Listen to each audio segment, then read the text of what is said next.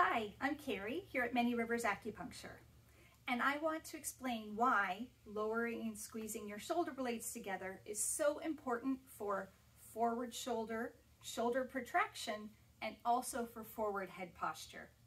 So when we are in a forward shoulder posture, when we're working at a computer, our arms are out in front of us for a long time, these muscles here, which should be pulling the shoulder back, are actually in a lengthened state. Being in a lengthened state for a long time weakens and makes the muscle not function properly.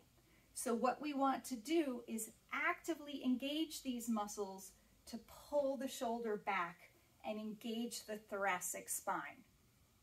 So your rhomboid minor, rhomboid major, and the lower trapezius are the three muscles that you're actively engaging when you lower and squeeze your shoulder blades together.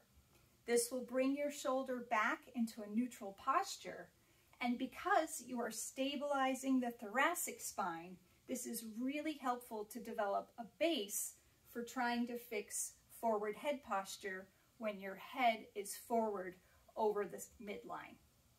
So anytime you have a chance, remember, engage your core, lower and squeeze your scapula together.